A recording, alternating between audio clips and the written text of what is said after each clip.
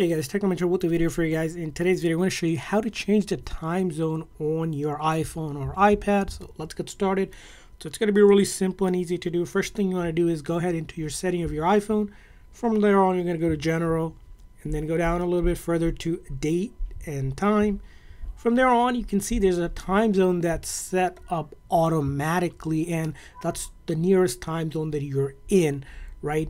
Now, let's say you need to change this manually. What you need to do is turn it off where it says set automatically, and that will allow you to now set your own time zone. So if you click on here, you need to search up the time zone that you're in, whatever that is, right?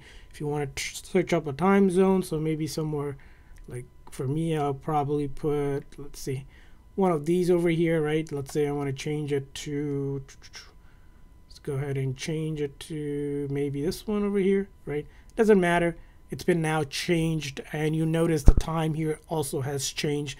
Now in a scenario, if you're seeing this time zone is grayed out or you can't set it, there's another video we made on how to fix that. If there's a restriction, you need to remove the restriction, which we'll explain in that other video as well. But that's how you set it. But generally, I recommend is that you keep that time zone set automatically, because that's how it's supposed to work, because your iPhone, when it's connected to the internet through your cellular data, Wi-Fi, and has location services on, it's able to figure out what time zone that it's in. So you shouldn't have to do this, but in a case you do, just turn off the set automatically and then set it yourself.